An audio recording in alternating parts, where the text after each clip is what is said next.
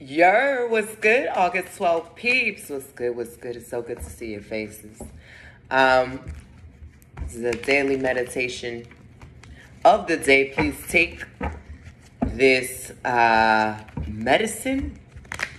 And if you resonate with it, if that's good, just let it sit in your heart and see how it may permeate throughout your day. And so, Spirit, give us the medicine for the day that the audience needs to hear for whenever they watch this video. Okay. It's a very old-ass Rider-Waite deck. Okay, so let's get into this. Okay. Right there.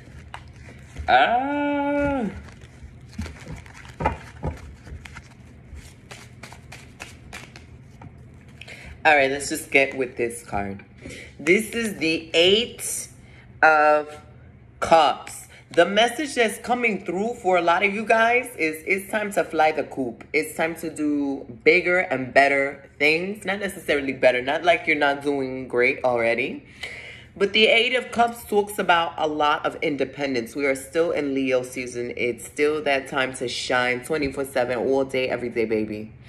But with the Eight of Cups, it's almost an indicating factor that in some regard, you are now transitioning and shifting into a more vibrant aspect of yourself where you're daring to take up space, where you're daring to say, I'm worthy, I deserve this, I want it all and more. I've got one life to live. God knows when I'm going to croak. That could be tomorrow. So why not try to do all the things or reach for all the things or achieve for all the things that I want to do now, or at least set a foot in that direction, okay? The Eight of Cups speaks a lot about independence. It speaks a lot about listening to what your heart wants, what your Ori wants, what your higher self wants, what your spirits want, what you want, okay? Above all the noise, above what society is telling you what to do, your parents, what you think you need to be doing in this lifetime, what your fears are telling you to do.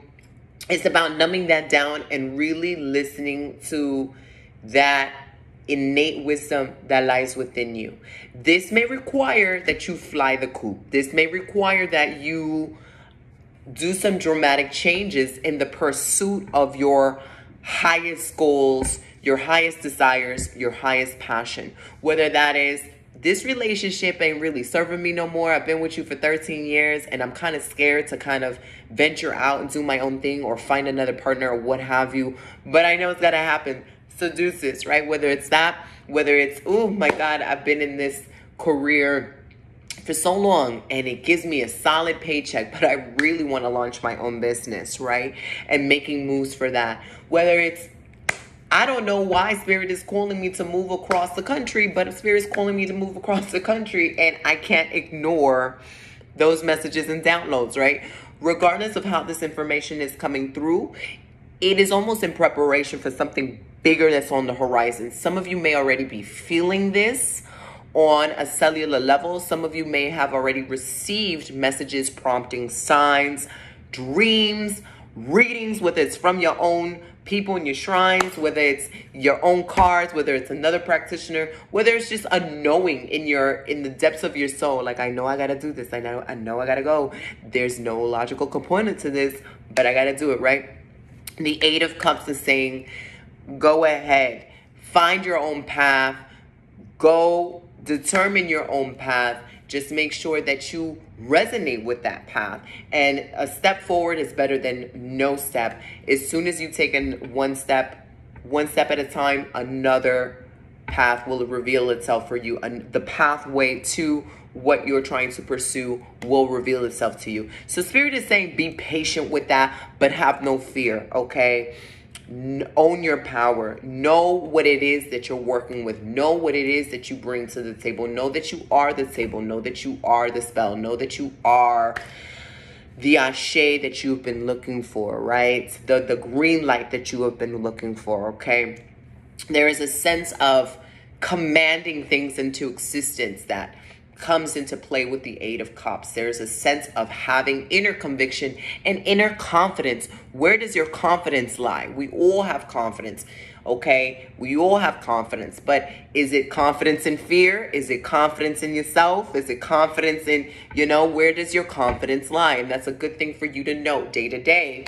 What am I putting my belief systems into? What am I investing in? Am I investing in my doubts? Am I investing in winning and slaying and coming out on top and really making the best of this life, right? I also have a feeling that a lot of secrets or things unbeknownst to you will be revealed. It's not like something has been literally hidden. It could be something within your subconscious is now popping up like daisies, or it could be things that you have not found closure in or have closed the door on is now like summoning itself up from the dead. Whether it's people in your past, whether it's previous problems and situations that you've avoided, thought forms, activities, hobbies, etc., etc. All right, that could be coming up. It's time for you to take a solo trip, whether that is quite literally going out somewhere, taking a trip, and kikiing with yourself, being intimate with yourself, doing the inner work, doing the inner exploration, being curious with, oh, why do I feel like this? Where did this come from? And what is the medicine here? Where does the medicine lie? What is this trying to teach me? And what would happen if I just held space for this new reality to enter my fields? And what would happen if I just, acted like this instead, or I didn't give much energy to X, Y, and Z? How would my life change now, right? And just exploring and playing with that possibility. Because it's almost like a time of awakening.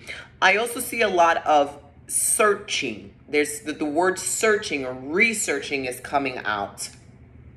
Researching, relearning. So for some of you guys, it could be like, oh, I feel pulled to study astrology, right? But when you start studying astrology, you may notice this resonates with me hardcore. It feels like I've learned this before, right? It could have been in the past life. So it's researching, you're relearning, you're rediscovering something that your soul already inherently knows and recognizes. There is that energy coming through with the Eight of Cups where you're on a quest. And some of you may not know what the hell that quest is. The book may fall off of a shelf in your friend's house or bookstore, or you may rediscover a book or listen to a podcast or get inspired through one of these readings, or you meet somebody that tells you something that clicks and you're like, oh, let me go to that webinar or seminar, or let me try and do this, and you get to find something that feels like home for you. I do feel like a lot of you guys are coming back home to yourselves in some regard, like fragments of your soul or getting reconnected to the source. So it's a lot of rediscovering, researching, studying, finding aspects of yourself, learning aspects of yourself that maybe you just never dug beneath the surface, and you're just like, this is who I am and this is my personality and I'm gonna be stoic until I'm 95 and like I can't grow, right? That's not happening. We are evolving creatures. We're proactively seeking a new phase, a new chapter, a new skin, a new way of being, a new perspective, a new modality, a new way of doing things. So it's saying, what is your next level? You're over here. Whether you're an artist, you're over here. Can you go above and beyond? Can you defy gravity? Can you levitate? Can you, what is your version of that, right? Are you challenging yourself to develop personally and to expand beyond the confines of what you think is possible for you in this lifetime within the mold and the structure that you have put yourself in, within the box and the limitations and the labels that you put yourself in? This is a time to discover, who am I without those labels? Who am I without those identifications? What is my spirit? What does my spirit want, right?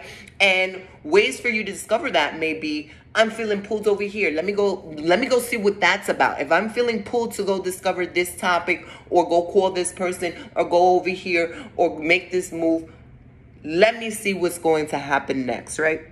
So a lot of this does deal with faith, but how much faith do you have in yourself? Stay tuned, we'll find out.